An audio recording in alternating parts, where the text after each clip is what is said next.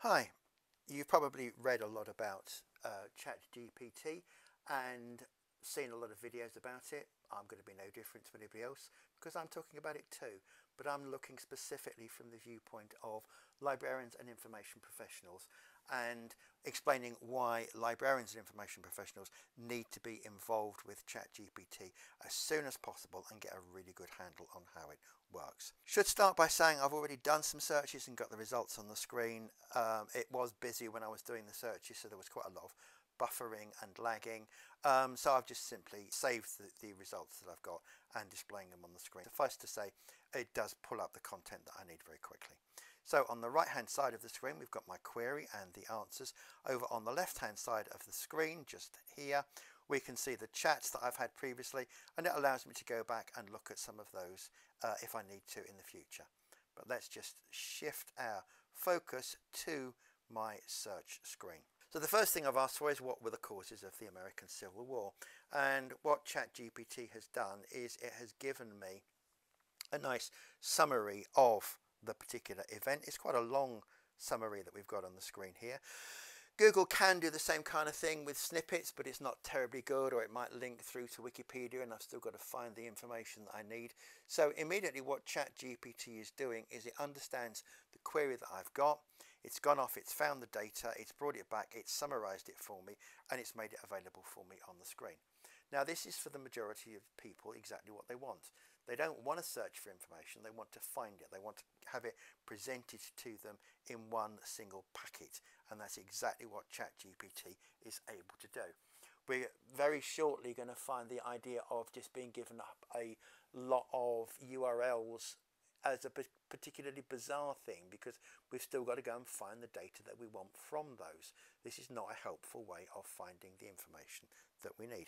What I can do with the answer that I've got here though is I can say to ChatGPT that I want it to work with that data and provide it for me in different formats. So I can now say please summarize all of that into one paragraph, and it will then summarize that data for me in, as I've asked for, one paragraph.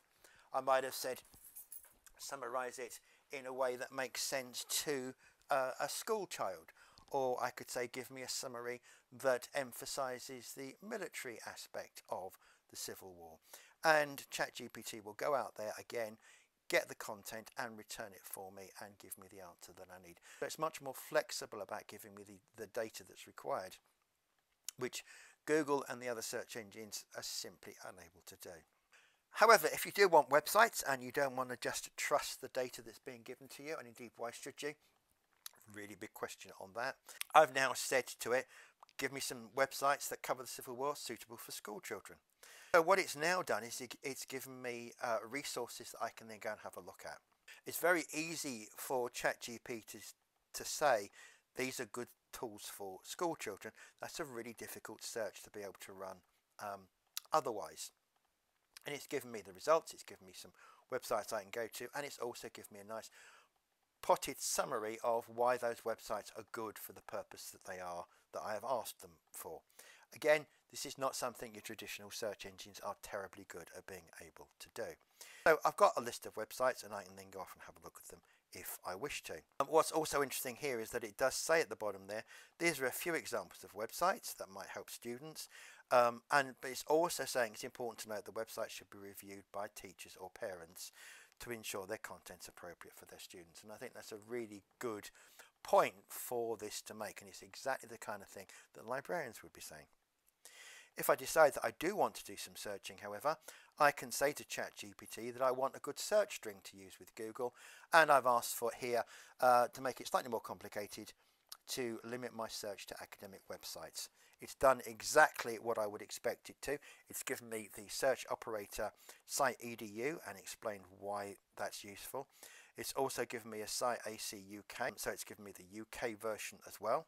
It's given me different filters and so on. So again, it's acting as almost like a librarian in its own right by advising me on how I can best put my search together. I can then say, can you suggest a good journal or magazine that I can use? And it's given me a variety of examples here. What this tool does is it tends to be rather more verbose than not. and so you do tend to get quite a lot of content. And I've got the list of journals or magazines here with an explanation as to why they're useful ones. It doesn't give me the URLs, but I could then go back and ask that question again, simply by saying, now give me the data in a tabular format and include as one of the columns the URL of the journals that you have mentioned. So I can get it to manipulate the data that I'm getting from it, and I can get it produced in a variety of different formats. I can't do that with traditional search. I've now asked it to give me a list of well-regarded authors of non-fiction and 3 fictional works based around the Civil War. And I've got some examples here of authors and some books that I could then go off and have a look at if I wished to. What ChatGPT is doing is it is able to go and get the data for me. It can summarize that for me. We can manipulate the data. I can get it presented to me in a variety of different formats. It can do that exceptionally quickly, and I'm having to do less and less work, and I can simply have a conversation with the chatbot to get the data that I need. This is why it's so important to get a good understanding of what this AI is doing when it comes to search, because the idea of traditional search, of just giving you a list of websites that you can go to, is now already out of date. It looks archaic. It's extremely unhelpful.